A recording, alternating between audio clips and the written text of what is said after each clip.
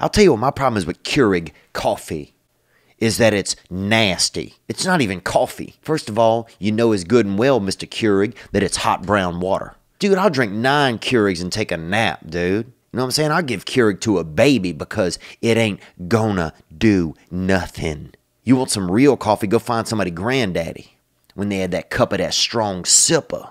When he woke up and took that hitter, that drip droppity drop. You had to swallow twice to get a dram of it down your throat. That was coffee. That thick, syrupy yang, boy. I mean, that shit would straighten your granddaddy's spine. Scoliosis, no leosis. 2 pots of grandma's coffee is what got the railroads built. And Keurig out here selling this cuppity cup. Oh, the pods, and you pop them and ooh, French roll.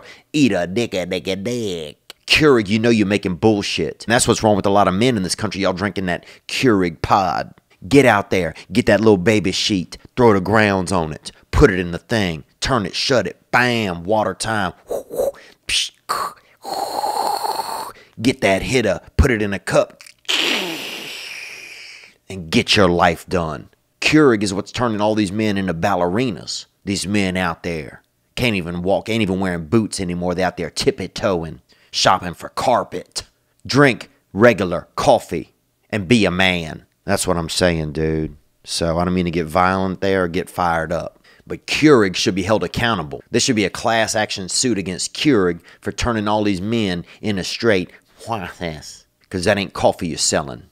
This jumpity water. That's all that is. Dude, I had 2 cups of Keurig, woke up wearing a thong. What's going on?